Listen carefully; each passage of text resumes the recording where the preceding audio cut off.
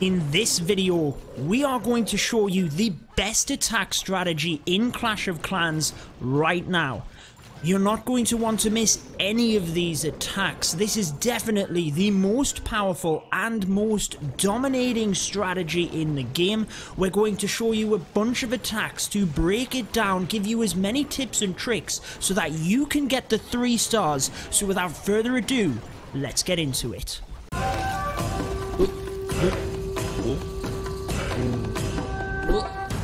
Alrighty guys, let's dive into this first attack, and the strategy we are talking about is the P.E.K.K.A.s and Bowlers combined with the bat spells. This is the P.E.K.K.A. Bow-Bat technique. Now if you are new to the channel guys, be sure to subscribe so you don't miss out on any of my content. All of the attacks you will see are at Town Hall 10, but in a couple of days we're going to bring you an interview of a top Clash of Clans player breaking down this strategy at Town Hall 12. So be sure to click that notification bell so you do not miss out.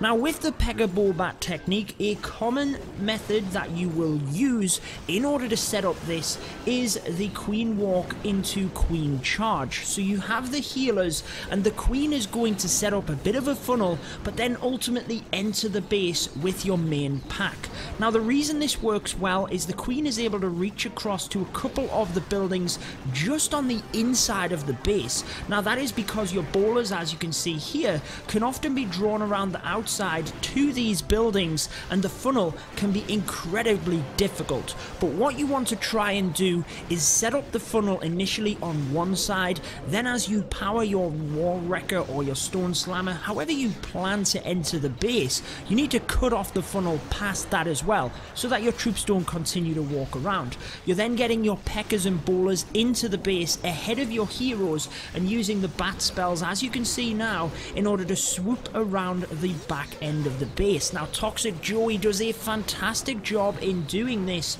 on this attack, and we're obviously going to break this one down further for you. There's a lot that we haven't been able to show you in this attack, but you've got plenty of others coming up. The bats have to be protected, so you're going to have to distract splash damage, whether that be troops on the outside or whether that be freeze spells. You're going to have a plan for it guys. But if you are interested in joining Toxic Rabbits, which all of these attacks are from, join my Discord server. All of my social media platforms are linked down in the description, and you can join my Discord to see any of the clans I cover and how to join them so that you can battle alongside them. Right, let's move on to the next strategy here in terms of the P.E.K.K.A. Bow-Bat to show you exactly how powerful this is. Prince Melvin coming up for the next attack. Now what you want guys is to try and pack out your army. So we have 5 healers. That's common for this type of attack. You're going to want to set up that Queen Charge initially, and you're probably going to lose a healer as you come into the base, but don't forget you can take some balloons there as well in order to test for black bombs if this is the initial attack and you haven't had a scout. You're going to want some cleanup troops as well, alongside ones to set up the funnel. That will be, for instance, the baby dragon. Wizards are always fantastic to clean up, but the bulk of your army is going to be the bowlers alongside the couple of P.E.K.K.A.s. Now you're going to want to try and maximize on bat spells. You're probably going to need a rage spell, at least one of them, for that initial push into the base, but you're going to want to try and find bases where you don't need a lot of spells initially, because the bulk of your spells has to be the bats. Now you also need a couple of freeze spells for any splash damage. If there is splash on the perimeter, often you can distract it. So we have the baby dragon setting up the funnel. Again, notice the buildings that you can use to set up a funnel. The army camps are fantastic because they are so big and very low in health that you can take them down, and it sets up such a wide funnel. So this top area of the base is down. We know that is set, and you can see that the king has done a fantastic job here as well, meaning that we have this little breadcrumb of buildings here, look, which are going to draw our troops into the base. Seems pretty simple, but it's a common common mistake that newer players to the game will make. You've got to get your troops coming into the base. Work on the outside first in order to bring your troops around and in. So there you have it. On this one you can see that the expo, obviously within this compartment, there's nothing here to draw the bowlers into this area, so we don't have to worry about the queen walk per se on this one. We just set up the funnel and in she comes. The bowlers are there alongside the P.E.K.K.A. Obviously the primary siege machine that you will use for this strategy is the wall wrecker. Again, that is because you don't want to use many spells. You need to try and maximize on bats, so you don't want to have to use a jump spell if you can help it. The wrecker can get a lot further than the slammer, and you need a decent push into the base. That is because your bats can't take out the whole base itself. So when they first do get deployed here, I'm going to pause the attack so you can see exactly how much of the base is gone down. So in they come onto the wizard tower here, and you can see that this entire area of the base is down. The bats are purely responsible for these defenses. There's a very thin strip here that when they take down this little area, we know exactly where they are going to go. They are not going to get caught up. Now you could use the bat wave technique, bringing them in from this angle. Went for the bat bomb technique, which is putting them directly on top of a defense. That will be a splash damage because you need to get that down, and once that is finished, you can see the multi-inferno is the only splash left, and we didn't really even need this freeze spell coming down to it because the beams were already occupied by these troops, and actually it got taken down anyways. So we swag the freeze, we swag the queen's ability. That's how strong this strategy is. But again, look at the wizards. They will be great troops to help clean up behind the bats so that you do not time fail, but we also had a couple of balloons there as well. Now for those of you guys that are still watching, let me know down in the comments first, because I like to see you guys that watch my videos right the way through. But one thing I forgot to mention at the start is that we have an attack right at the end which is slightly different but is adapted to the base, and it really does work well, so make sure to stick around for that. In terms of It's Dave getting this one done, again we've got them 5 healers. That's going to be crucial for helping to boost your bowlers in the middle, but using the queen walk into the queen charge. You want to try and maximize on bowlers essentially, but you're going to need them couple of P.E.K.K.A.s, and we have a good amount of variation in terms of troops for cleanup and funneling troops for this one. 5 to 6 bat spells is what you're going to need, or essentially just as many as you can take, but notice how the clan castle spell is the bat spell, essentially the maxed level bat spell. This is if you're doing this strategy at Town Hall 10, it works right the way through guys, but at Town Hall 10 you want to try and take that bat spell. The max level is so much more effective.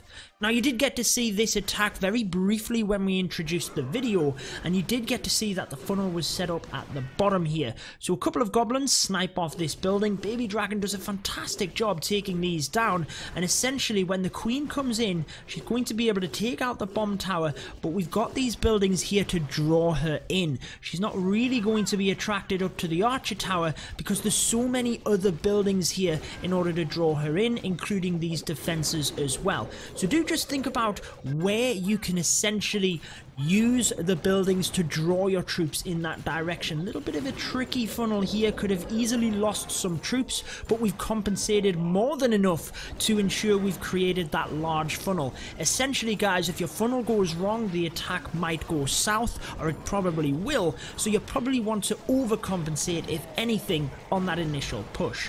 But the king does a good job on this side, setting that up. We've already set the funnel here, so again the queen walk helps a little bit, and then we're into the base. Again, look at the bowlers. If I pause for a second, the bowlers can very easily walk. Yes, they can reach this cannon, but they're probably then not going to be drawn around here. They're probably going to be drawn into the base unless this gets taken down very quickly. So another point I will make is be careful when you're using your rage spells that you don't use them too early and you actually draw your bowlers around. But there we go, they're now coming into the base. Once they take that archer tower down, they're going to turn and come back into the base, apart from a couple of them that do indeed walk around. That just shows how hard it is to funnel the bowlers, so really do think about it. You've got to look on the inside of the base as well, but again, you're looking to gut the core of the base, and if we pause for a second again, look at this thin strip of defenses around the outside of the base. That is what you're looking for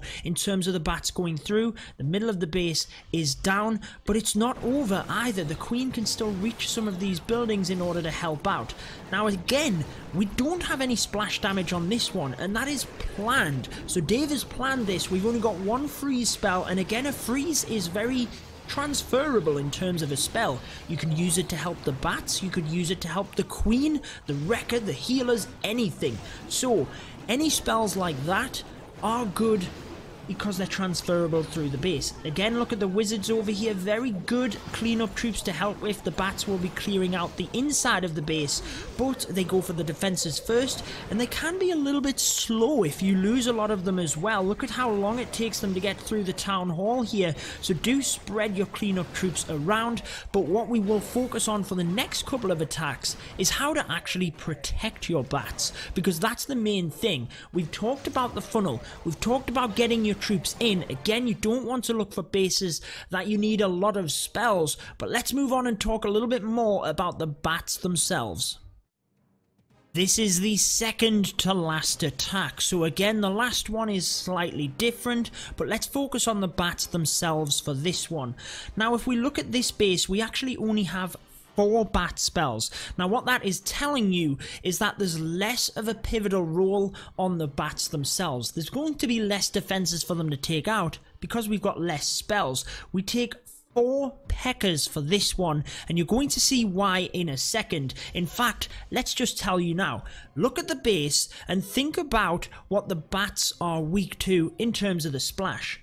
They are all, if we divide the base in this top section, so clearly you're going to want to get your kill squad into that area. Now the bowlers can be susceptible to that as well, so that's where more P.E.K.K.A.s are useful in order to tank for that. Now we're going to use one of them to set up the funnel, taking out that Tesla initially, but then just taking out a couple of buildings on the outside here in order to force the queen up over, and that's exactly where we want. So do be careful as well, because again, the queen being a ranged troop can reach these buildings on the inside, so do think about that, because she might end up walking to these troops on the inside. You've got to plan that funnel, and if you do become good at setting that funnel, you will become so much better of an attacker. But that's not what this video is about necessarily. Again, look at the inside of the base here. It is cut out, so the bowlers are coming in. They are not walking back around the other side of the base, or they shouldn't. King and P.E.K.K.A. doing a good job on this side. Look at some of these high HP storages. We've got the king here as well. That's going to take a long time to set up that funnel, so the P.E.K.K.A. is going to be there to help, and the bowlers come straight into the base with the stone slammer. Queen there as well, and the splash damages are getting taken out. Again, we're going to try and gut a huge amount of the base here so that the bats just swoop around the back end. Now, we've talked about the initial troops and that kill squad enough. The rage spells, you don't need the jump, so you don't want to commit too much of them. Now what we could do, if I pause for a second, is we could use the freeze spells and use the bats right onto these splash damages. That's because you'd want them down first. But what we decide to do here, and there's many ways to take down a base, not saying that this wouldn't have worked, it probably would have, to be honest guys, but we bring the bats down this way to try and help protect our kill squad as well as they come through, and essentially as long as you've got the freezers, you can take down them splash damages towards the end. The reason that the bat wave, in terms of sending this big group of bats from the side of the base, works, it allows them to gain momentum.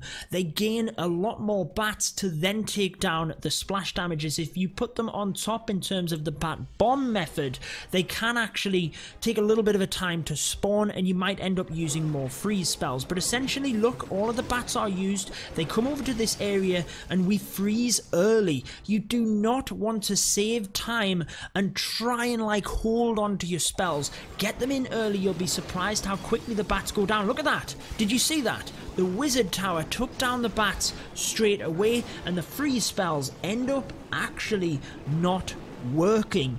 If the freezers had have been in earlier, overcompensated, bats would have been okay. Essentially, that's what I'm telling you.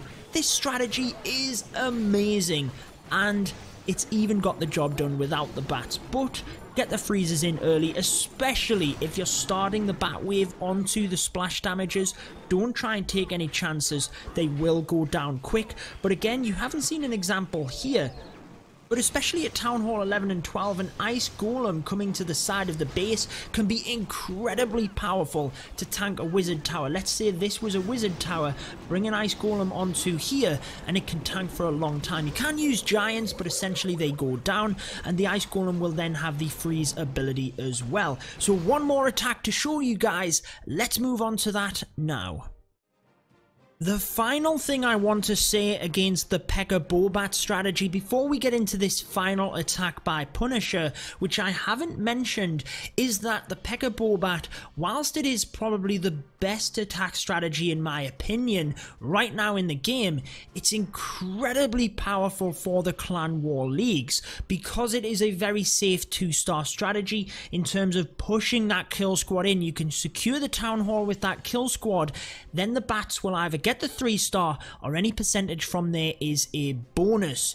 Right, let's get on to the final attack. 6 P.E.K.K.A.s in this one, but essentially it uses a very similar thing in terms of the funnel, getting the bowlers into the center of the base. It's more just that we use the jump spell towards the back end and we don't use the bats, but again, funnel gets created here and here, and I've shown you this. In fact, I'm going to link, after this attack, I'm going to link a video for the mass P.E.K.K.A. strategy. 9 P.E.K.K.A.s used, and it's always on these diamond style bases at Town Hall 10. You can set up that funnel on either side and press your War Wrecker and P.E.K.K.A.s into the base, but look at the freeze spells and what we use them on for this, because I haven't really touched upon that on the P.E.K.K.A. Bobat, but hopefully from everything I've talked about, we've shown you and explained it. We just haven't really shown you the gameplay as in depth as I'd like to. So everything's into the middle, the funnel worked beautifully, heroes, bowlers, P.E.K.K.A.s in there. Now come the freeze spells. Look, freezing anything. This is where I'm saying transferable spells. They're freezing the expos in order to help with the queen getting through there, freezing the multi to try and help the bowlers, heal spell on the back end. That's something I haven't shown you, but with the P.E.K.K.A. Bobat, there's no reason that that couldn't be an option. Let's say you've pushed your bowlers in, there's a lot of wizard towers, multi infernos, maybe you know there's a giant bomb there. You can use a heal spell. Again, mix and match the spells to your benefit. If you don't need as many bat spells on the back end, yes, I'm telling you, you want to try and maximize on them, but if you don't need them, if you need a bigger kill squad to get down some more splash damage or something, then take the spells that you need. Take the broad idea that I'm giving you here in the video and change it depending on the base. That is purely how you will become a really better attacker and take yourself to the next level. If you have enjoyed this video, guys, please leave a like. Leave a like on any of my videos that you watch, that you enjoy, because it helps out the channel so much. It really does help to push the videos to other viewers as well. Couldn't think of the word there, guys. But if you want to see that video with 9 P.E.K.K.A.s, I've linked it there. And I also have Town Hall 10 playlists on my YouTube homepage, but that is going to wrap it up for this one. Until next time, guys, peace out.